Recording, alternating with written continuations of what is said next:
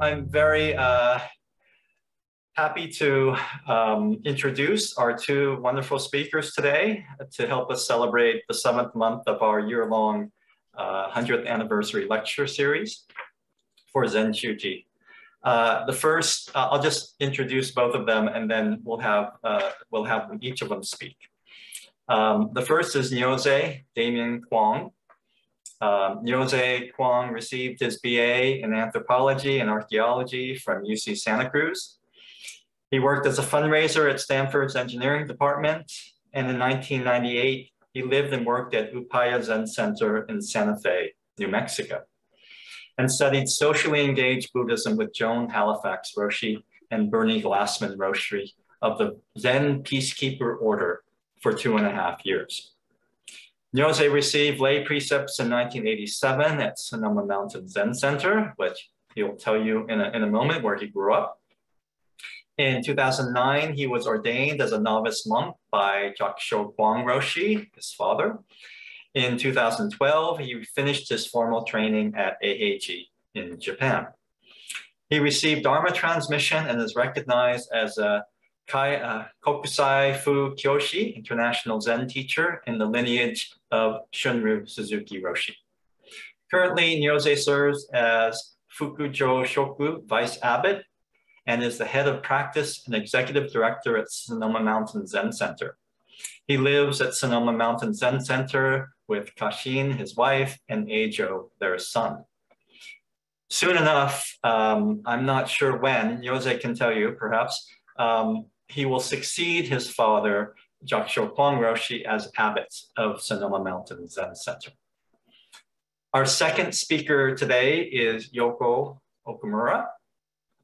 Yoko Okumura is a genre-fluid writer, director, and performer. Born in a Buddhist temple in Japan and raised in the frostbite of Minneapolis, Yoko now lives and works in Los Angeles. She is obsessed with telling rebellious stories through underrepresented perspectives and thrives in the intersection of grit and glamour. Yoko loves to bring these original visions to life as writer-director, but also gains tremendous joy helping to bring the creative vision of showrunners and writers to life for episodic TV. Yoko is currently in post for her directorial debut feature for Blumhouse and Epic. The thriller titled Unseen stars Jolene Purdy and Midori Francis. Yoko sold a story pitched to Sam Raimi's QB horror anthology, 50 States of Fright, and directed the episode Ball of Twine, starring Ming-Na Wen and Karen Allen. She directed an episode of the 1-hour drama Good Trouble and a block of 2 episodes for The Bold Type. She's been a participant of numerous directing programs, including the Warner Brothers Directing Workshop, Ryan Murphy Half Initiative, and the Fox Directing Program. And we were just talking that she's also been involved in directing a number of short films for Soto headquarters in North America. Yoko has a BFA in film video from CalArts and an MFA in film directing from the American Film Institute. So what we'll do now is we'll have Nyoze-san talk about growing up Zen in his life for the first half an hour, 35 minutes, and then we'll turn to Yoko-san. And then after that, we should have plenty of time for questions. Okay, so Nyoze-san, take it away. Okay, I guess I share my screen. You can share your screen if you want to just chat beforehand. I could just dive right into it. Okay.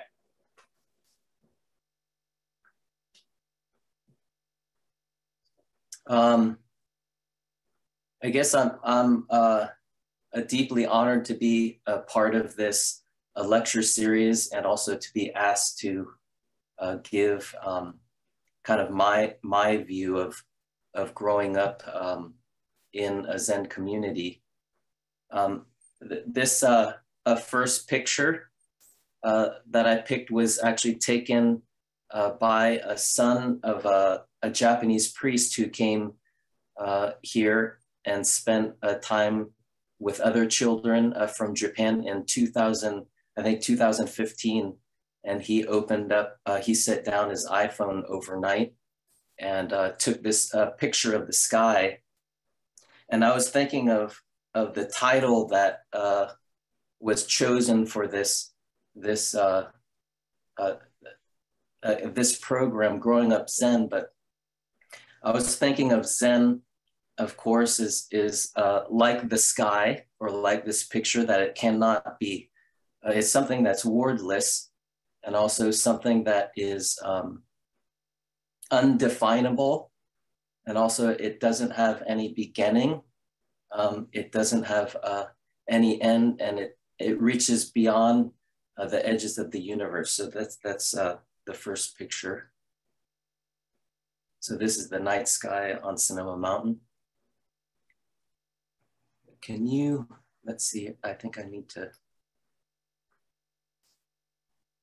So this is kind of describes or gives a little flavor of the environment that I grew up in. And I have 3 older brothers. And I guess we were in Mill Valley. I was only like 2 years old in Mill Valley in 1971. And of course, you see on the right-hand side, that's a picture of our family on Sonoma Mountain. My father, of course, had a vision from Suzuki Roshi to dedicate, to found a place, somewhere to actually share the practice of Zazen with other people. So his determination was very strong, and also is very strong. So we moved up in 1972 or 1973 to Sonoma Mountain. And it was, I think it was quite hard and difficult for my older brothers, because they were taken out of middle school and also high school during that time. So actually my older brothers sacrificed a lot, and it was a very difficult time.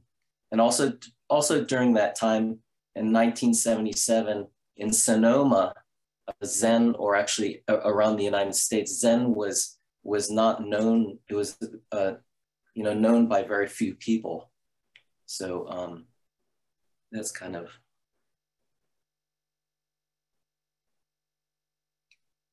To the left is, of course, the first attempt to found Zenshuji in 1972. So this was a little beyond Santa Rosa in Calistoga. And these questions kind of, Caution help write these questions, and then we kind of put them to the pictures. It's a pretty deep question, and even for me to talk about this, it's a very intimate, I think, thing to kind of, for me to express.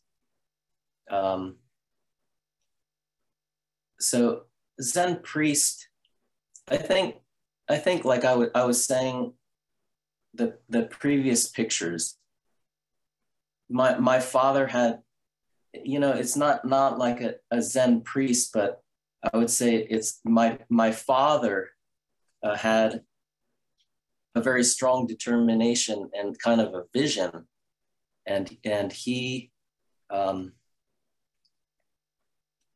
guess it's been difficult for the family, because I think that there was many things that the family, or that the kids sacrificed, maybe not sacrificed, but went through in order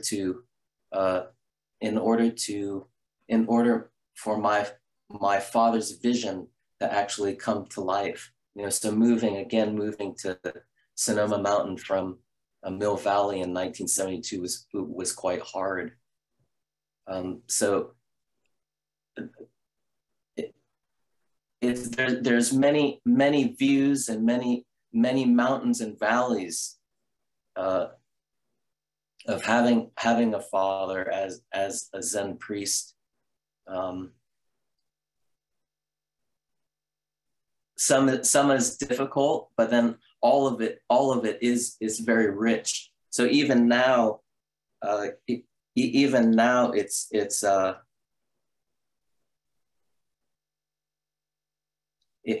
kind of has to do with internally. It's me stepping forward as my own person, and also my father also letting go. So there is an interesting dance between my father and I. So it's not an easy one, but I could say it's a very rich one. So this, the relationship with the many people that came through Sonoma Mountain Zen community. That's an interesting one because when I grew up, of course we had our family up. It's kind of up the road from the Zen Center, but it's all part of the Zen Center. But at the same time, when we were playing around the Zen Center, or would go down to the Zen Center, or when people would be working at the Zen Center, a lot of times I would help them, interact with them, or socialize with them. There would be times when I would be working, actually doing university papers, or actually high school papers in the office at the Zen Center, and then students at the Zen Center would actually talk to me about my projects that are writing. So there was a lot of, you would say, input from the Zen Center on an everyday basis. And at the same time, so the idea of family for me, of course, there was a blood family. Okay, so that's of course, my father, mother, and then my brothers. But at the same time, then the community, there was a bigger family that allowed me to see different parts of myself, and also view different things, view things in many different views. So it was, it's kind of, it's so yeah, the family is a bigger, maybe a bigger sense of family.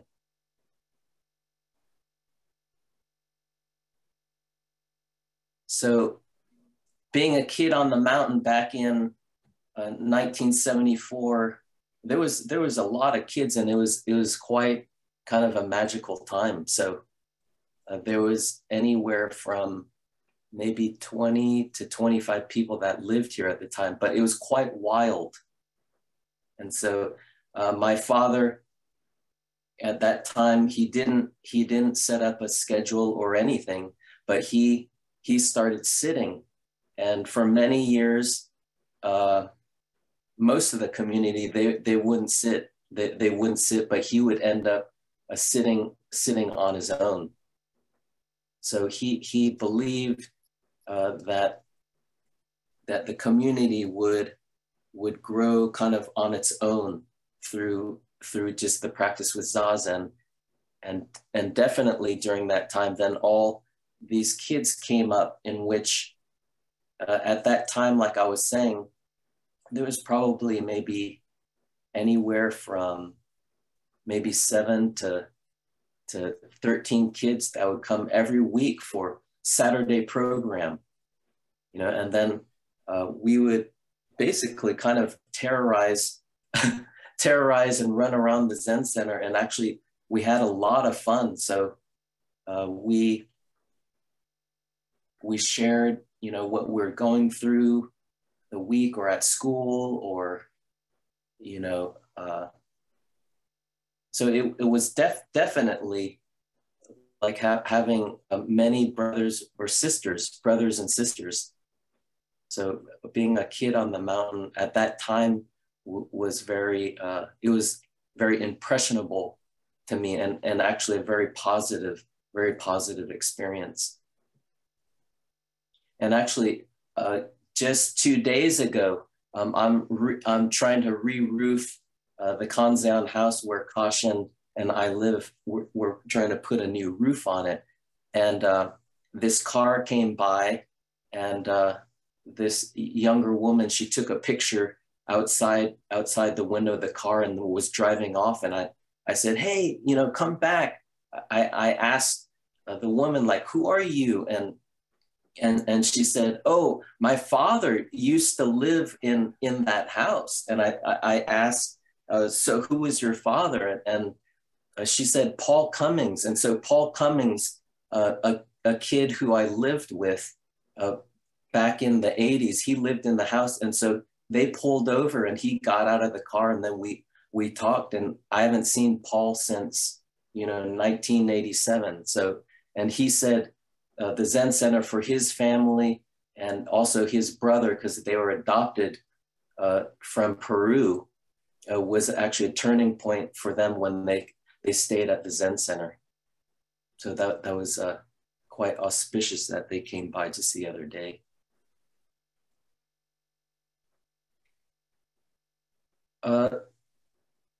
So back in 1978, I remember I came home from school, and one of my brothers asked me, oh yeah, Dad, he wants to see you down in his studio. And so usually he wouldn't see us during work time. And I was a little bit kind of hesitant to go down, but I went down there, and then he asked if I wanted to come along with my older brother. My older brother is on, I guess, the left side, all the way to the left. That's Ryokan, my oldest brother. And so me and him went to Rinzoin for my father's transmission ceremony. And I think it was a very special time because when we moved to Sonoma Mountain, Zen, also my father dressing in robes with a bald head. It was seen kind of like as a cult. So it was very difficult to actually tell others what the community is, or what Zen is. So maybe as a child, I felt a little bit ashamed, living at the Zen Center, and also a little bit and not part of normal society. But I knew that there was something that there was very deep, and it was very true, and something that was very pure about it, and it was very good. But when I went to Rinzoin and experienced the same feeling at Rinzoin, it was a positive feeling. Then I started to see that Sonoma Mountain, or the community that I lived in, was bigger than what I thought. So this is Hoitsu Suzuki. This is me. This is my mother, Shinko. And then this is Shungo, Hoitsu Suzuki, Roshi's son. And then that's my brother, Ryokan.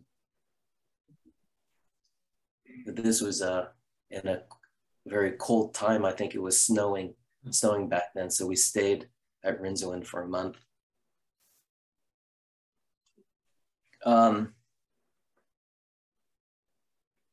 I think that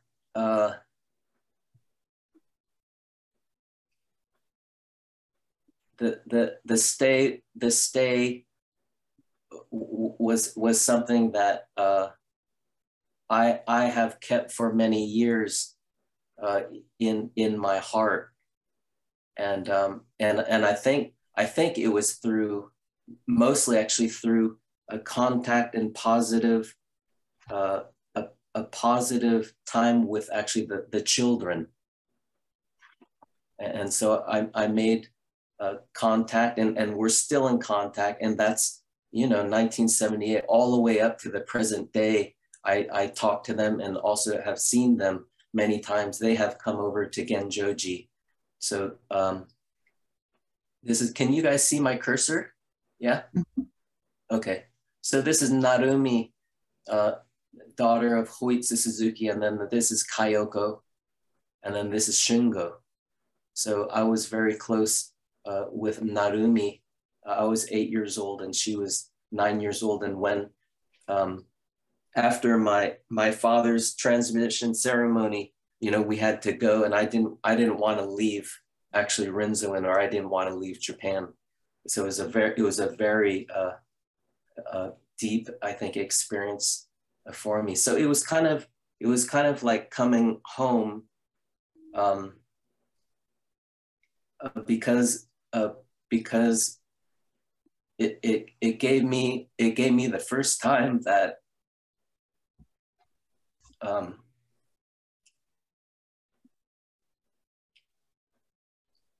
that there was other people that would accept me of who I am.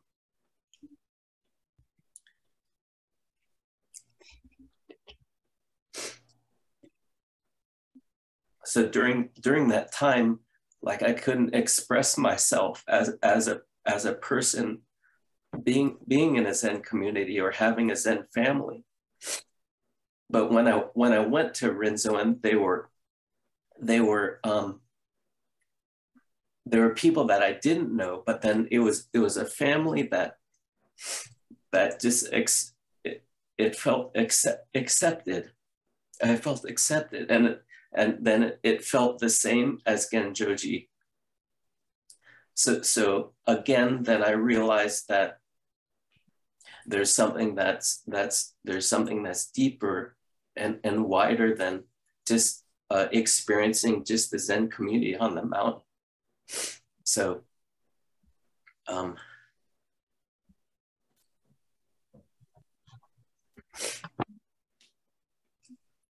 so the mountain life and outer world was a very it was difficult, but it was very interesting because as children we had to switch back and forth from the mountain to actually the outer world, which was actually mostly going to school, also being with you would say the conventional world. So it was quite interesting because I remember I had friends that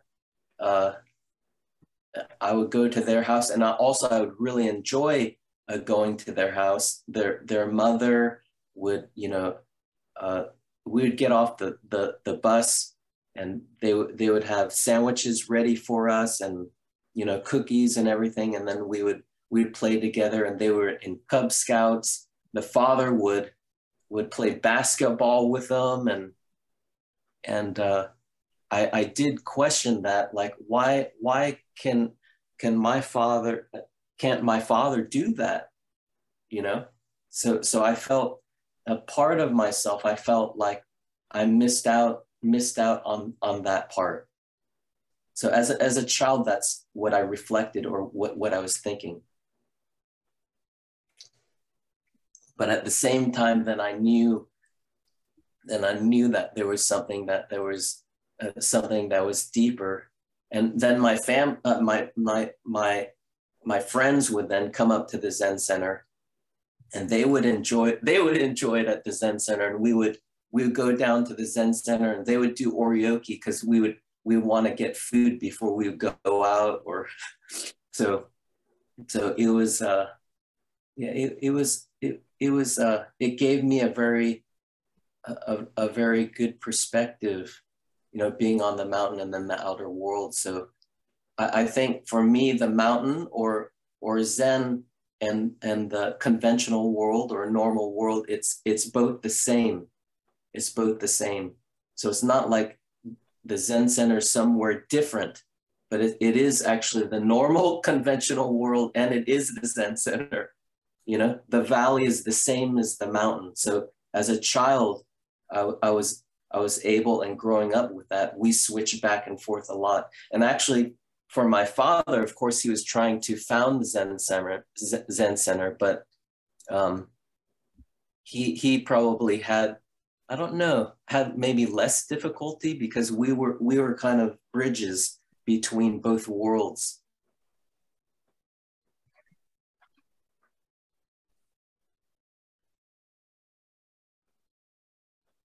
This is a picture of me in front of our zendo in the redwood grove, and my father or my mother never ever said anything about that we had to practice or sit zazen or be a Buddhist.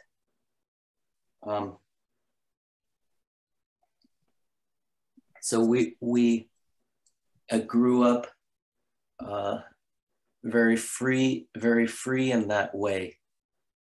And my father never said anything about you should do this or be this way, or, you know, he let me do and choose whatever I wanted to do. So it was never something, it was never forced upon me.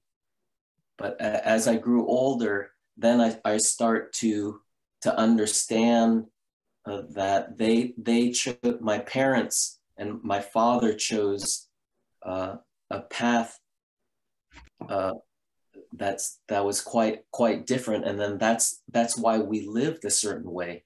So as a child, I didn't understand why everything was like it didn't work, or, you know, volunteer had to patch the window that someone else broke, or so it was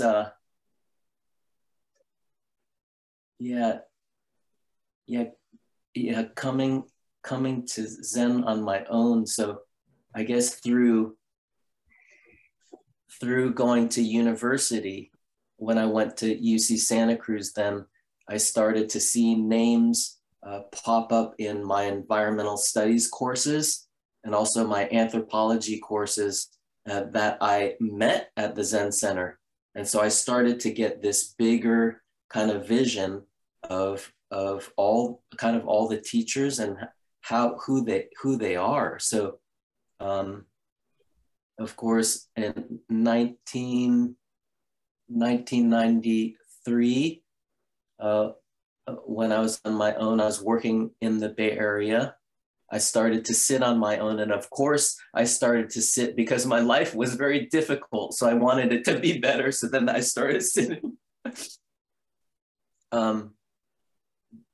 But then I started to read the books that I grew up with, all the books that were around the house. So I knew all the teachers by names, and coming up to the house, they were like aunts and uncles, you know, that I knew. And I think then that kind of carved out kind of my own direction for Zen practice, of following it on my own.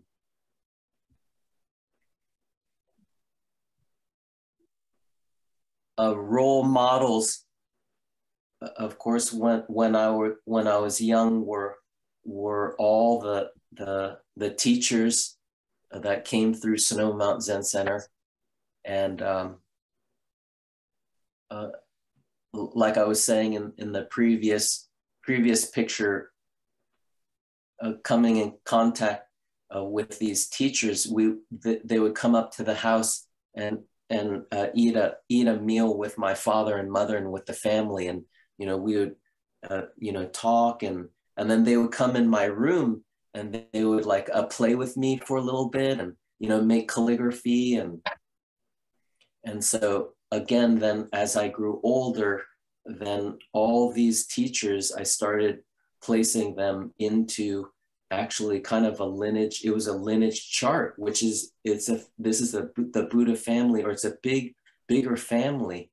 Nyoze Roshi in the center of this picture, he was the supervisor, or he helped supervise my father's transmission ceremony from Hoitsu Suzuki at Rinzuen. And I remember as a child cleaning the hondo, like everybody was like cleaning fiercelessly, like just like cleaning the temple, like sparkling clean. And it was not out of fear, but it was for respect for him to arrive. So of course, as a little kid, I was just following everybody. And I remember opening up the shoji screen of the Hondo. And when he got out of the car, then, you know, I slammed the screen because I was afraid that he would see me, but see through me. Somebody who is great can see all parts of you. So I wasn't afraid of him, but I was afraid of his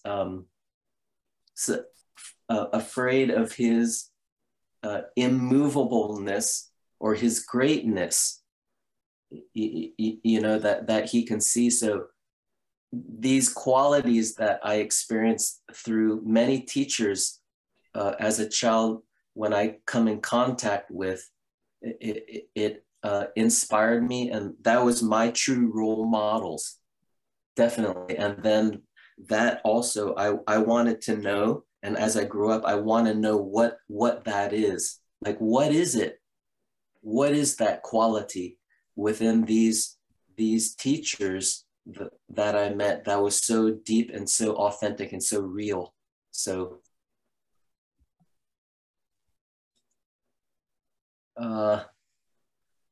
this is what advice for parents. I think I kind of said it all, is that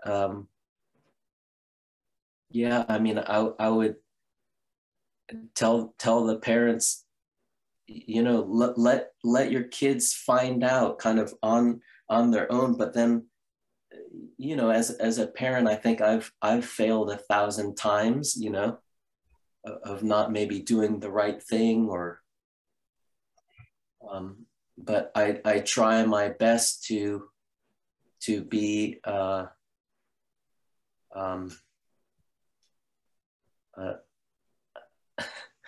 that's an interesting one. I try my best to be a good example, you know, and also let Ajo, who's my kid, and he's 14 now, and he'll be 15. I tried to give him a lot of space, and to find his own way. It was not necessarily Zen, but to find his own way, his own true way. So as parents, or as the qualities of Zen, I wouldn't say I would force anything, you know, on my children and say they should do this or be a certain way. So I think that's yeah, I think that's all I have to say. I wonder, yeah, that's my last picture, but, and maybe there's questions and answers after that Yoko and I can answer. Okay, thank you, Nyoze. Maybe there you go, stop sharing the screen. And then, yes, we'll have questions for Nyoze after Yoko-san speaks. So Yoko-san, take it away. Hello, my name is Yoko Okumura. Thanks so much for having me. I'm gonna mostly show a movie that I made. I'm a filmmaker out in Los Angeles. I made a 12-minute documentary about my dad and my brother mostly. And, you know, it's a movie that I made almost 8 years ago. So it's actually, but even before, you know, I finished, it was probably a movie that took about 7 years to make. So yeah, and just for a little bit of context, I was born in Japan. You know, the first home that I had was a Zen Center, and was a temple in Sonobe. And then we moved to Minneapolis because my dad was teaching at the Minnesota Zen Center. And, you know, I didn't, you know, for me, my Buddhism was just like where my home environment was. It just was always was that. It was very much normalized. And like, you know, and a dad being a monk was the only thing I knew. And I only knew it was different and not the norm once I start to, you know, become older and meet other people's parents and realize that that is not the norm. But yeah, I'll just show this movie. It's again 12 minutes long. Hopefully, if you've already seen it, you can enjoy it for a second time. But yeah, after I show it, I can speak a little bit more about the process of the making of the movie. Yeah, so let me share the screen.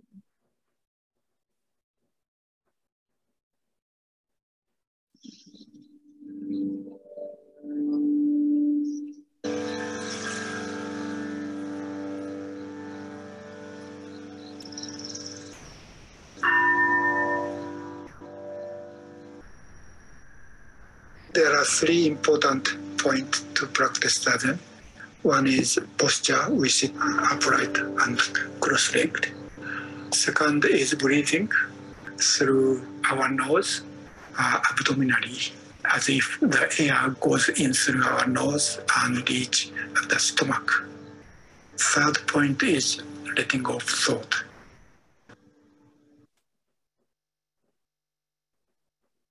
I was ordained in December 1970. So at the time I was 22.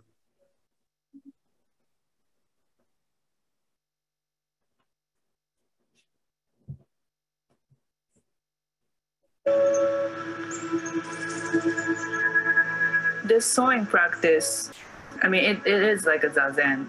The stitch is called kyakushi, and then the tiny, like poppy seed size stitch. Each stitch we recite, I take refuge in Buddha in your mind. When we married, she was 25 and I was 35. She was kind of a strange or unusual, young woman as a Japanese, more interested in Buddhism.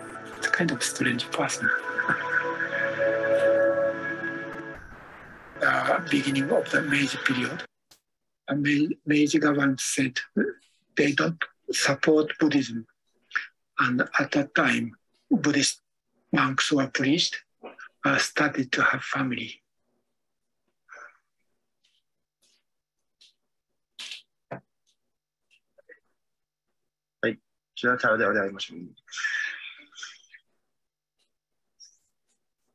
No, I've never practiced Zazen. We don't really talk about Buddhism. We moved to Indiana when our dad finally had, build a temple here, which he could, run himself. I had a hard time adjusting to it, I guess. He started to go to a public school, but he didn't like it, so he quit. Since then, that means he was 12 or 13 here by himself without much contact with people outside. There's many people over 30 and 40 even that live with their parents. The parents are aging, but their parents still serving their kids food and driving. I don't want him like that.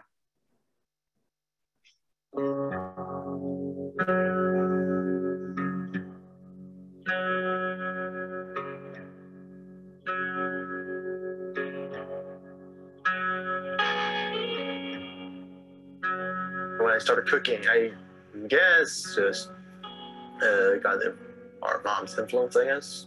I noticed that Masaki had a potential of being a good cook. Cooking and Zen practice is important. We have special text called Tenzo Kyokun. They talk about how you treat the ingredients, vegetables, anything grain as precious as your eyes.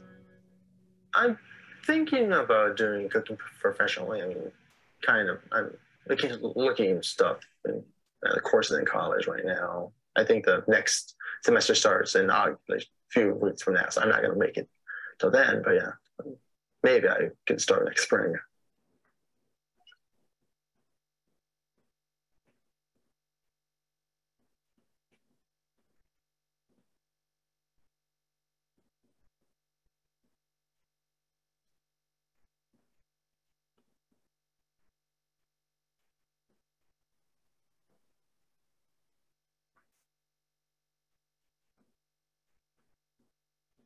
You want to sign up for school?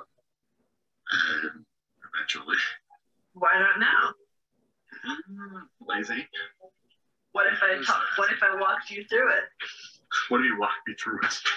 I'll help you sign up. Bloomington, new freshman. Ivy Tech's educational kitchen enables us to train you for entry-level positions. The goal is to send you into the food service industry equipped with manual, theoretical, and technical competence. Yay. I applied.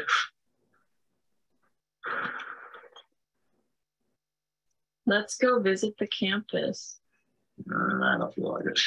Monday. I just don't want to go. What if I called and asked? No. Hi, is this admissions? Hi, I had a question. Are you open right now for campus tours? I don't want to go yet. No. I guess. Suppose I'm afraid to, but just not ready yet.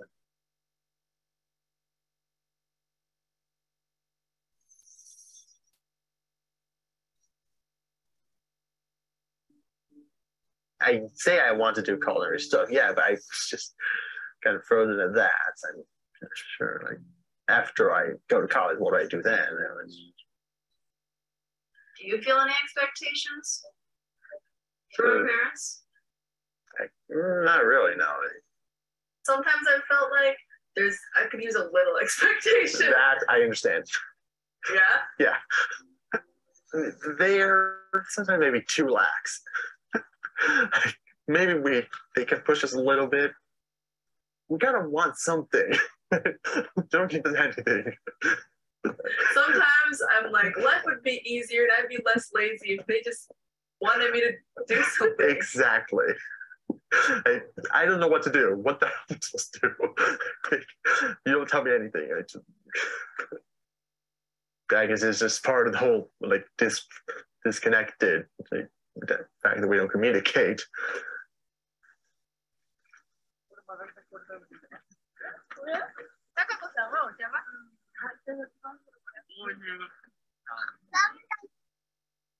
Okumura family used to be merchant in Osaka for 6 generations. To become a Buddhist monk is a kind of too much for my parents. So when I became a monk, they were not so happy. And yet I decided to be a Buddhist monk against their wish because I wanted. So I wish my children can live in the same way. To love is to give us space to grow. I think that is true.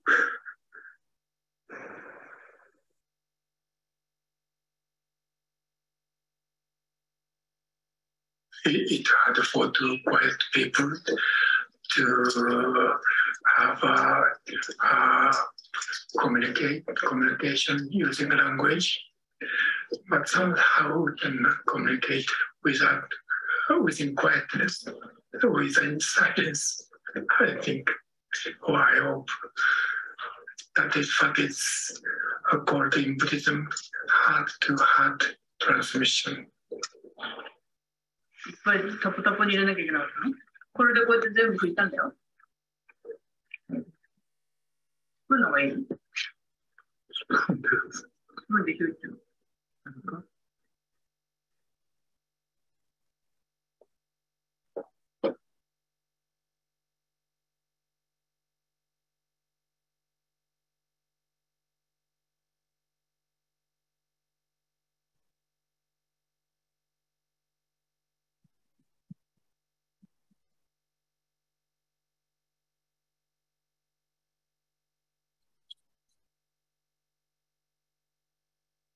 ？As far as we do something, because of my expectation or desire to get some result, we are not there. We are looking for something better. In Buddhism, that is called samsara, life based on our desire. That means they are not satisfied this moment. They feel something lacking. Precisely because of such a situation, I think this practice and this teaching is really important and meaningful in this modern world. That is kind of a question to me about Masaki also. I really kind of admire him. He doesn't have such a strong desire about money or material things. But sooner or later, he needs to become independent to meet work in the world.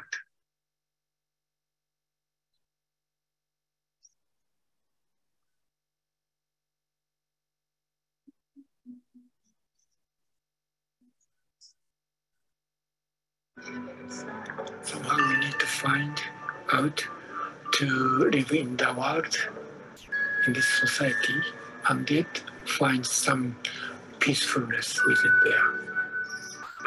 Birds need to fly in order to figure out what the sky is like, and fish need to swim in order to find what the ocean is like. And we human beings need to do something in order to find what this world is like.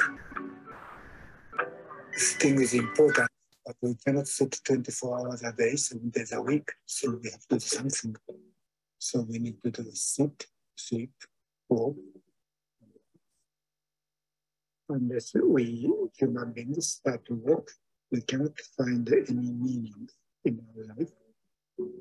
Just live like a bird, just flies, and fish just swim, just live.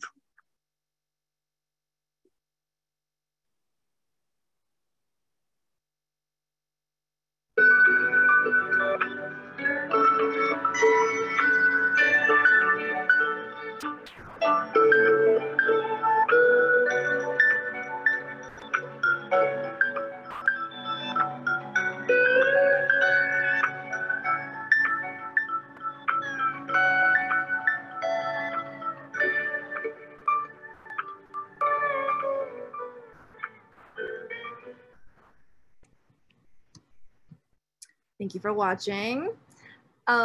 So yeah, you know, as a documentary filmmaker, especially when you're just starting out, I think you're always encouraged to make stories about what is something unique in your own life that's accessible. And, you know, having Buddhism as a part of my family and having my dad be a Buddhist monk has always kind of been the thing that made me different. And, you know, I think the takeaway from this movie is probably that parenting's a thankless job and that it's hard no matter what. Because, you know, I think what my dad says about the heart-to-heart transmission and, like, you know, parenting kind of in silence, from my experience, I can say that it worked for me. Like, and I think, but you can see from my brother, he had some challenges with it. But, you know, I've always been somebody who is incredibly driven. You know, I was very young when I knew that I loved filmmaking. I loved having a camera in my hand from like a very young age. So I always felt, you know, just supported by my parents to do whatever I wanted. And I think that was kind of the philosophy of parenting that, you know, but again, but you can see that for different siblings, the same approach can have wildly different effects.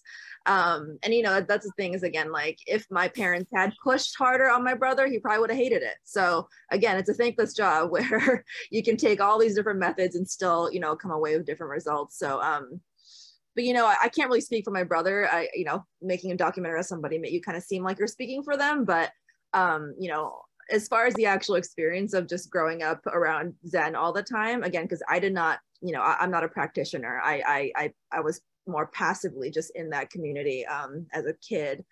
And all I can really say is speak my observations as a child, really, because that's when the contrast was more prevalent and that's when I was the most integrated into it. And I just recall moving to Minnesota and, like, as a kid, the only feeling I can really recall is the contrast between Japanese people who went to the Zen Center and then the American people who went to Zen centers, and how, again, as a 5-year-old, I felt a very distinct difference.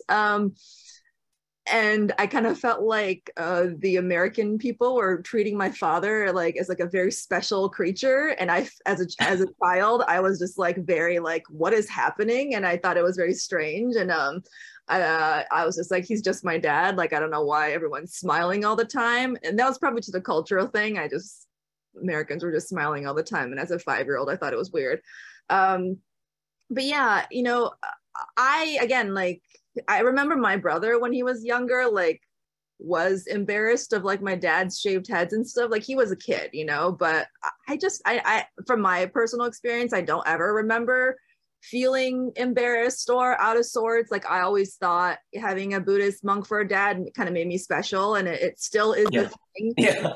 Still is the thing that, like, even to this day, when people are like, so what was your life growing up like? And I was like, well, my dad's a Buddhist monk. And it's always a thing that just like makes me immediately interesting. So, you know, props to that.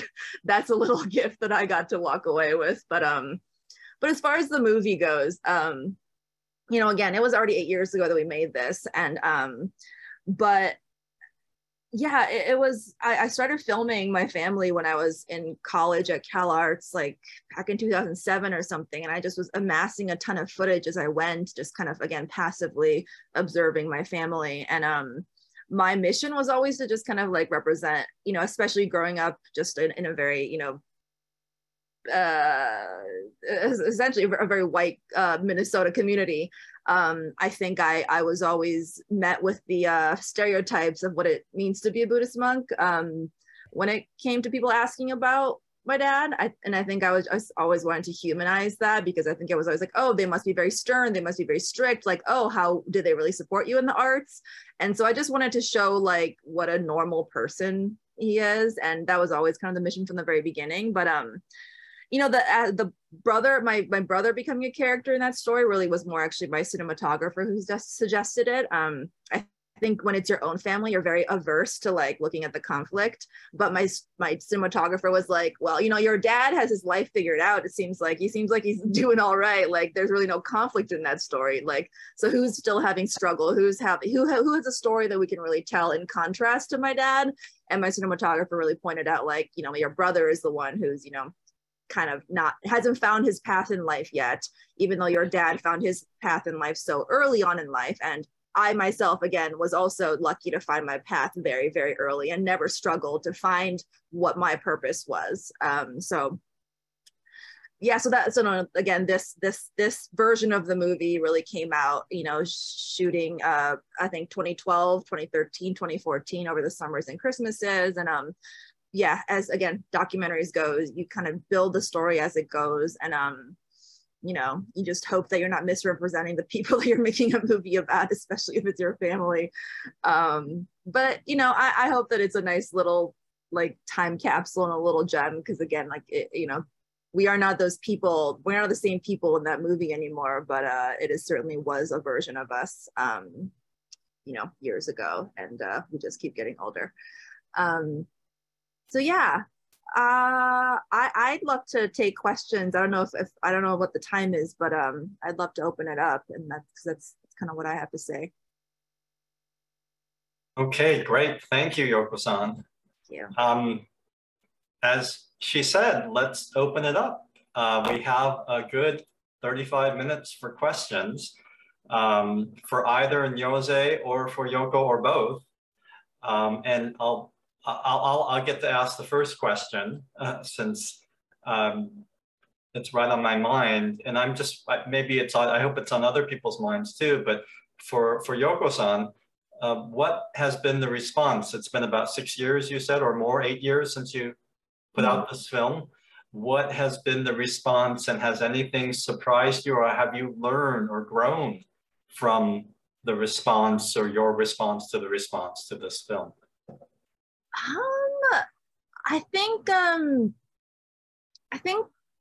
the overall response has been just very positive, and I think people really relate to the conflict of, like, wanting space, but also wanting structure from your family. And I think what I really learned is that these stories of parenting are universal, right? Like this has a specificity of being a Buddhist family, a Japanese American family in the Midwest. It has that specificity, but at the end of the day, the struggle to know what you want to do with your life, the finding purpose in your life, and the struggle of, wishing you had more, again, like have been pushed more by your family or not pushed more. Like those are universal themes that anybody can connect to, no matter what your upbringing is. So I think the response to this film has just reiterated that to me of, again, like how storytelling, no matter what, it's about specificity and universality at the same time. Great. And then the follow-up question for both of you is, and this is a constant theme that I have throughout the series, because Zenshuji, is a Japanese American temple. There's many people who come and have always come to Zenshuji, but it's founded in a Japanese American tradition, 4 or 5 generations, 100 years of it. And so the Asian American theme is a very important part of this lecture series. And Yoko-san, you kind of hinted at cultural differences, maybe racial differences growing up in your environment in Minnesota, and then coming from Japan as well, and noticing the difference between the Japanese who come to the Zen Center and the white people who come. And Nyoze-san, we've had many conversations about being Asian American in a Zen community, either on Sonoma Mountain or in the larger community, in which you're really the only one, or one of you and your brothers maybe are the only one. And it really struck me when you went to Japan, how much you felt at home. And certainly it's because of the Zen community, but I'm wondering to what extent it's cultural and racial as well. So that's kind of a racial question for both of you. By blood, of course, I'm Chinese. Both my parents are Chinese, so I'm not Japanese. and then also I grew up in California. So I mean, I'm really actually Bay Area Californian.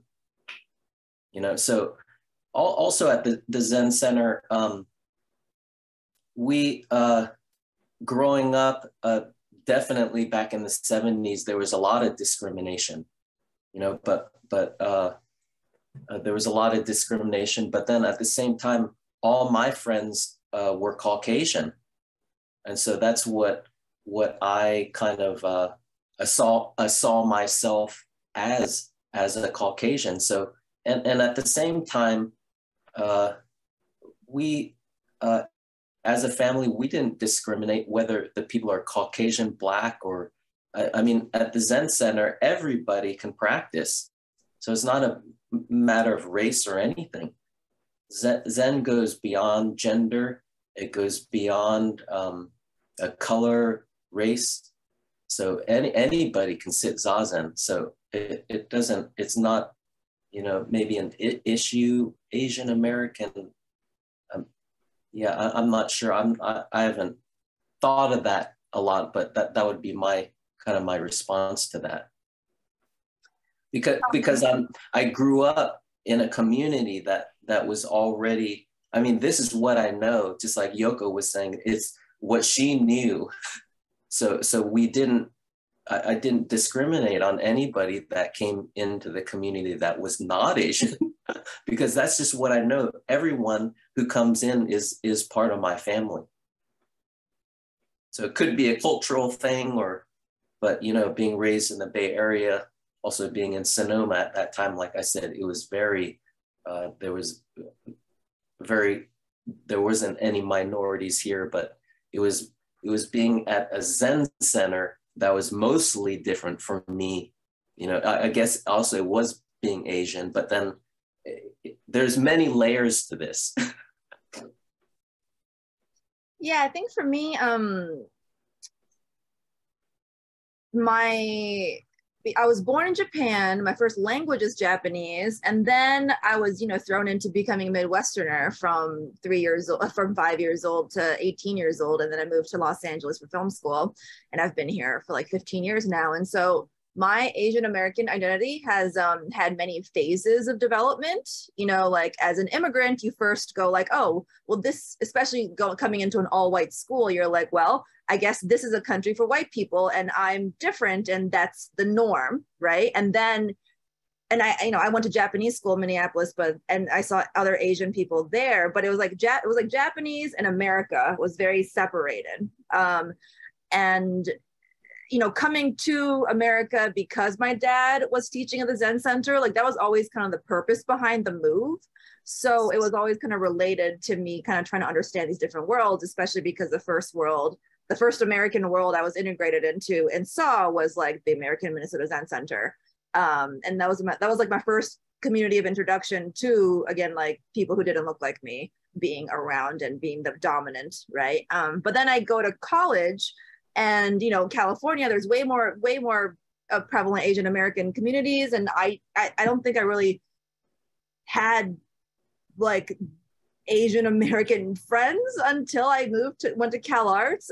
So again, like who I was evolved over time in my life, and it definitely just like Zen was the Zen community was my introduction when I was 5 years old to America, but I'd also say that now, if I really look at it, what's cool, I think, again, as I get to know different kinds of Japanese American, Asian Americans in Los Angeles, you know, it's a really cool way to connect to people, even if they're like Yonsei and their whole family has been here for like 4 generations as compared to me, who's an immigrant, but they also grew up with the rituals and with the ceremonies, and that I also similarly did, just with a different language, but the same aesthetic and the same, you know, emotions. And like, I thought it was really cool that I can, again, like we actually, you know, same lineage, different cultural, actual backgrounds. And yeah, we have all these things that we have in common that we, you know, again, can connect across. So that's been my experience. So let me remind the audience, if you want to raise your hand, there's a feature on Zoom where you can raise your hand and I'll be able to see you that way very easily. Otherwise, you can put a question or a comment in the chat. Or this, I hesitate to say this because if everyone does it, it will be a kind of mess. But I think if 1 or 2 of you do it, just unmute yourself. I think you can, and give us your question. So I'm going to read a question from the chat for both of you that's similar to what Yoko just addressed, or both of you just addressed. This is from Nikos. Question for both. Talk a bit about how growing up in a Zen family impacted your identity as an Asian American, including how you've been perceived by other Asian Americans.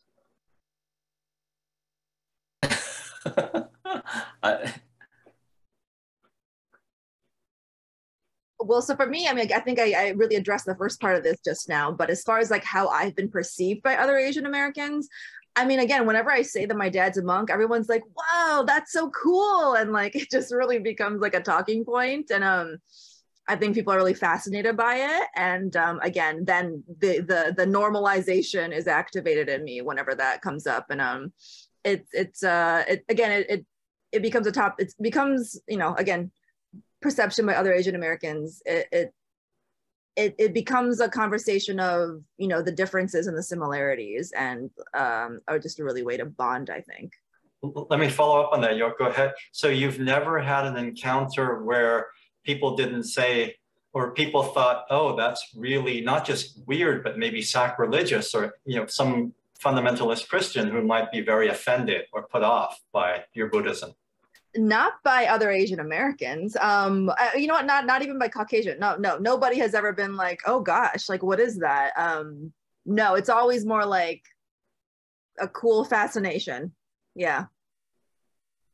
Maybe I've had that. I've had that, but I think it was just because of the society didn't know much, you know, about Zen when I was growing up. But as I grew older, also in high school, and then told my friends, and then the word Zen kind of started to come into, you would say, the conventional world, you know, Zen nails, Zen dental, it gets more cooler and cooler and cooler. So when you do say that, like, oh, Zen community, like now, today, even, they're all like, oh, great, you know, meditation, mindfulness. But even 10 years ago, 20 years ago, it was like, you say Zen and it's just, the conversation kind of stops, you know, but now, you know, now just like what Yoko was saying, it's something that's kind of on everybody's radar. And I mean, I think even when I went to high school, but also it was, I think with the friends that I hung out with was more kind of a little alternative, or wanted to see a different perspective than the normal societal view.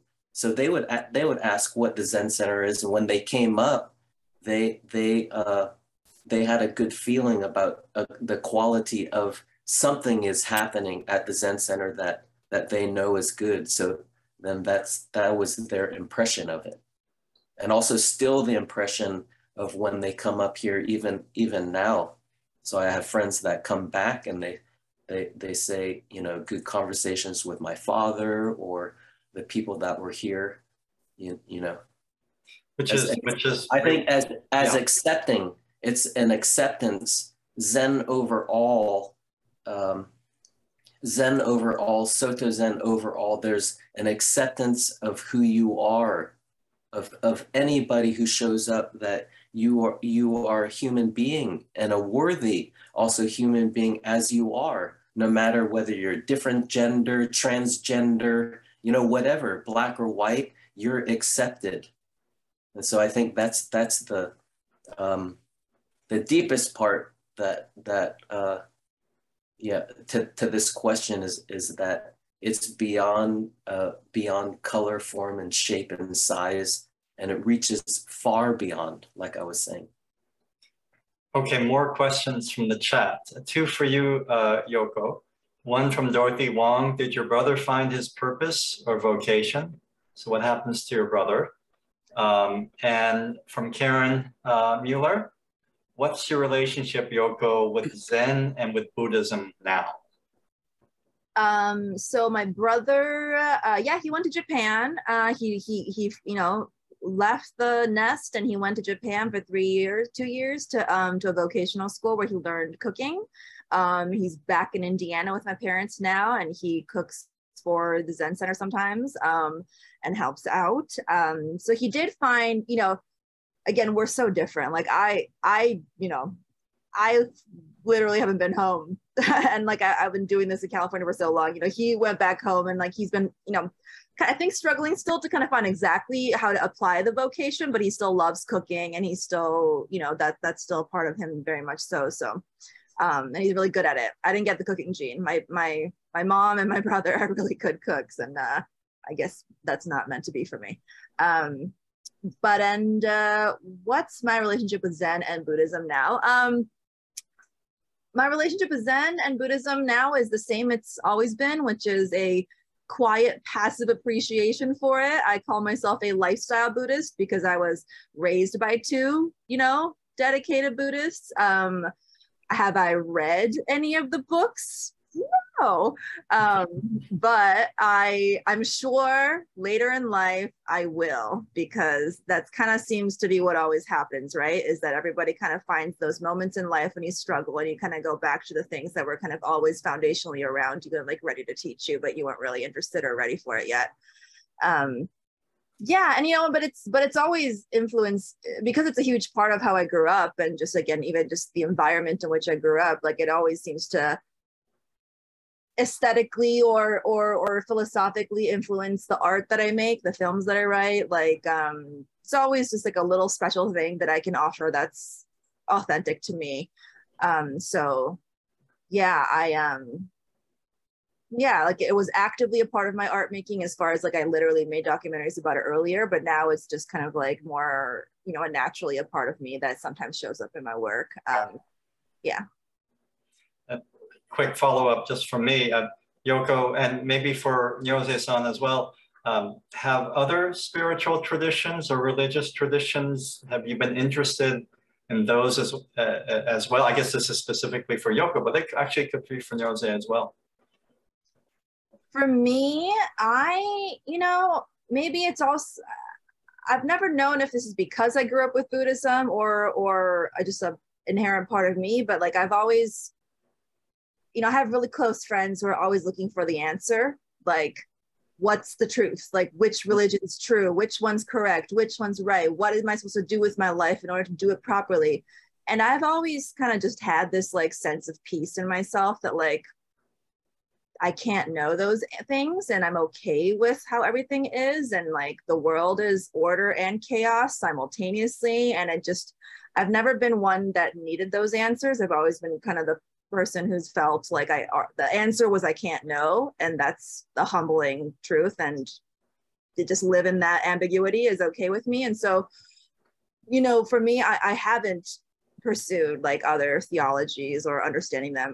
I certainly am fascinated by them in a sociological perspective and a place for a lot of conflict and stories in our contemporary world. But as far as like my own personal, religious or spiritual needs, I haven't. And I just think I've always kind of, and maybe it's because of my parents or not, I'm not sure the source, but I've always felt very comfortable with the world and never actively sought answers. Yeah, so I think when I was growing up, of course, all the teachers that I met made a big impression on me, but as I became a teenager, I totally rejected it, and I don't want to believe in it. So my father, he offered a Jukai to me, and I rejected it. And he said, "Why don't you want Juka?" And I said, "Well, because I should choose my own, But he said, "This is the greatest thing that I could give you." So I rejected it for maybe like 4 or 5 years, and then during those years, I looked into other religions and other ways of doing things, because also my people who I hung out wanted to test, and I still do believe that Zen or to find your true way, you should keep on testing who you are. So it's not even about being Zen or being a Zen person, but it's test like who you are, like as an authentic person of who you are. Test yourself and yeah. So it wasn't like being Zen or not, but that would be my I think answer to that.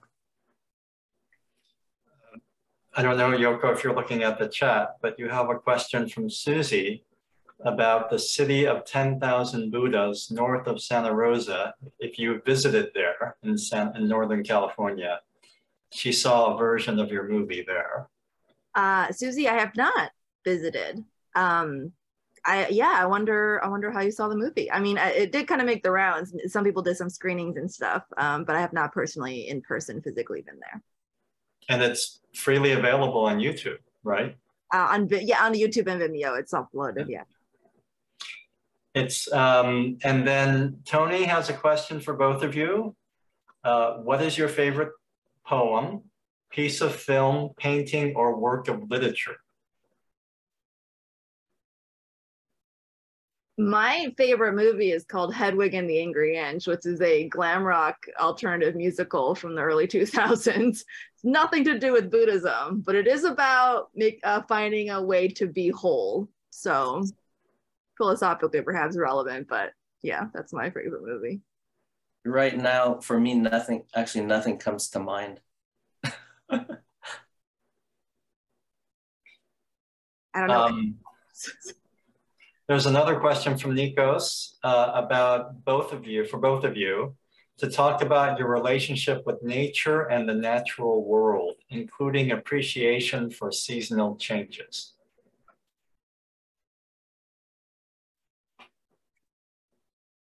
I'm not sure how to answer it in the context of this current conversation, but I would say I'm learning to allow it to be a source of healing rather than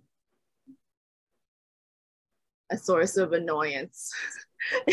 I grew up in Minnesota. I really love weather. But California can be kind of like brutally sunny all the time. And it's almost like having one emotion all the time. And it's a little bit oppressive. So I'm trying to appreciate it even because I miss the seasonal changes because I think that's humbling, you know, the rain and feeling a little out of control. But yeah, the sun is a little intense for me. So I'm trying to appreciate it instead of fight it.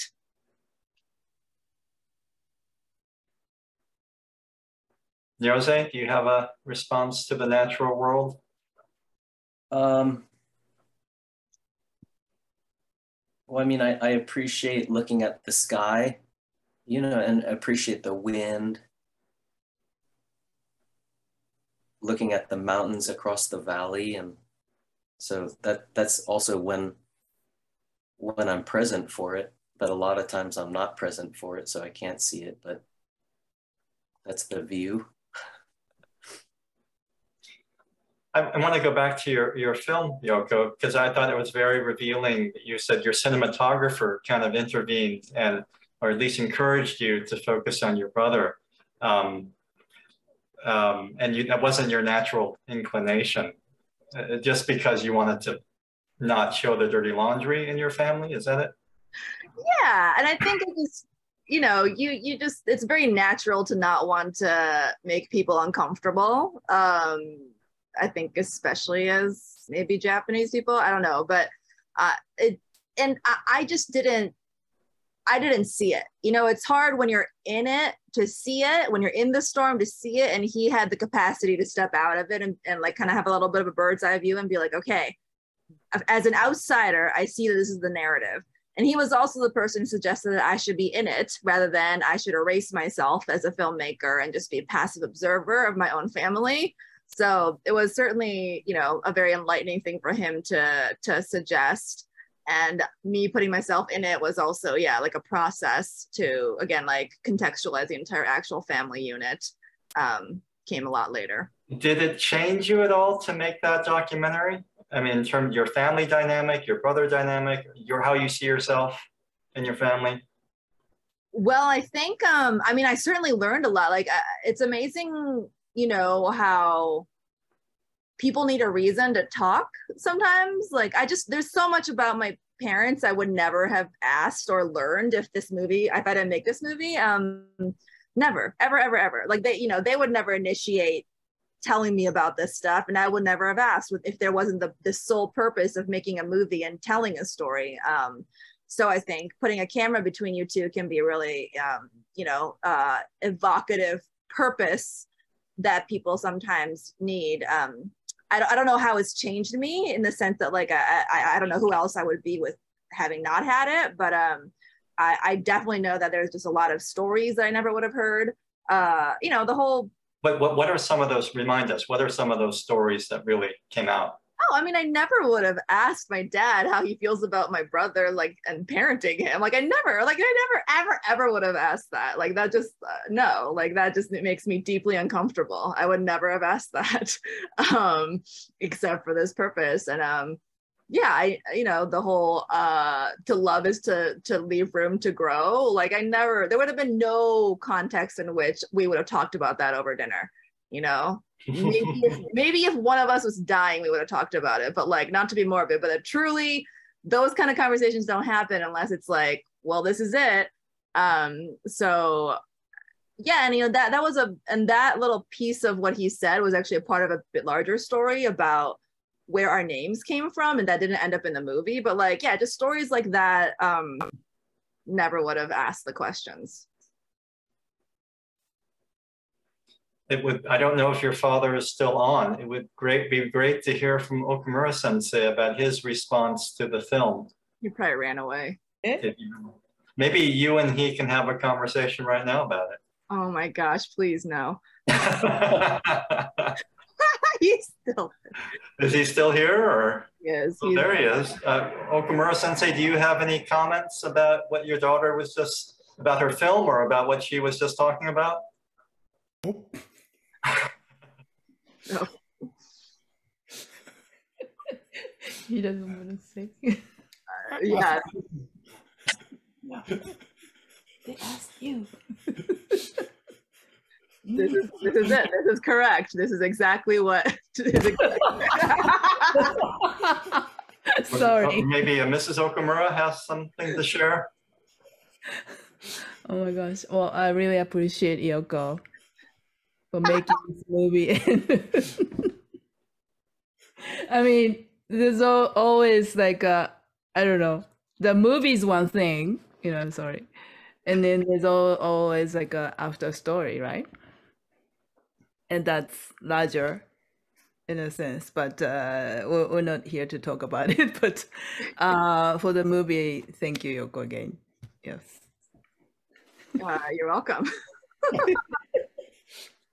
Well, that's great to hear that your movie had a positive impact or that was meaningful. I mean, I always do wonder. I mean, my brother never told me what he thought of it, so I don't. Was it positive? I don't know. They'll probably never tell me if it wasn't. Yeah, you need to ask him. No, I don't. I don't need to. Yeah, no. We don't need to. He will not. There's nothing my dad will say about this beyond that. I think a nice way to end would be to bring Kojima Sensei back into this question about parenting, because you started us all off by talking about how in Japan, being the son of Zen parents or Zen father is so normal for priests, right? But in America, it's not so, it's sort of unusual. And you are a father in America, you're a son in Japan. Do you have any thoughts about this whole, everything that was said, or? Yeah, big difference, Japan and here. The Buddhism itself is a major in Japan. And other priests born in the temple and raised by the priest's parents, that is a major popular in Japan too. So that's a very opposite. And there is many words mentioned about expectation from the parents. That is very big stress to the kids to grow up, especially the first son or first kids feel like have to inherit or take over their father's position later on. That's a very stress. So there is many struggle for that. And from the viewpoint from the kids, I can say many things, but as a parents, it's really hard to say something for that. Let me share one picture that's here. Can you see it? Mm-hmm. That was me when I was 4 years old. They already put me into the priesthood. No choice. Nyoze mentioned that diffused us taking the Jukai, but we didn't have a choice before we can think about what is right, what is good for me or something like that, logically. We were in there. That's a Japanese way to force it to do it. That was a difference too. And very different than, of course, Nyoze-san's situation where he had complete choice, and same with Yoko, right? There was no force, or in fact, you stressed that there was no force at all in your even becoming Buddhist, right, Nyoze-san? Yeah, I think it's an interesting thing. During the movie, Yoko, there was no expectation, and that was kind of an interesting one because some of my brothers, we have talked about that because my parents, like anything could happen. And we're all like my friends, their father and their mother would say, hey, you should do this, you should do that, you should do this. They wouldn't say anything. So we had to be motivated on our own, but sometimes it would help for a little motivation, but it turned out okay. I mean, just like what Yoko was saying, it depends on the person who is being motivated or not motivated. And who knows whether being motivated, you do actually get to do the thing that you want. Then generation has been changed. And used to, there was no choice, especially for first son. I am a second son, so I had a choice. So that's make me feel better. Then I was thinking I really doesn't want to be a monk when I was kids. But actually, I choose that this way for becoming a monk. So that makes me very comfortable to being a monk. Then that's a big difference, has a choice or not. So that's why, as like Okumura Roshi mentioned, that want to give children the freedom of choice of your way to live. That's I'd like to give it to my children, and not stress, give the stress to choice, have to be a monk or something like that. Their choice. I'd like to put importance for that as a parents. That's a kind of generation changes. Okay, we have one last question, and this is for Nyoze from Tony. He wanted to know, what was the process like when you began sitting Zazen in the Bay Area as an adult? Did it feel like coming home on the cushion, or was it more gradual to get to that place? Well, I mean, I started because I wanted to solve something and feel better. I don't think I ever get to that place, whatever it is. It's, you know, it's yeah, coming home, I don't even know about that. Sitting, it's an endless practice that's also bottomless. It's a bottomless practice.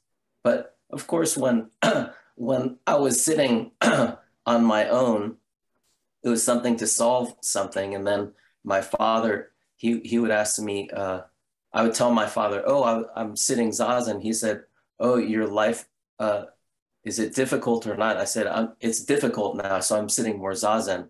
And then I would come back to him and say, oh, now I'm not sitting Zazen because I don't need it, because my life is not difficult. And he wouldn't say anything.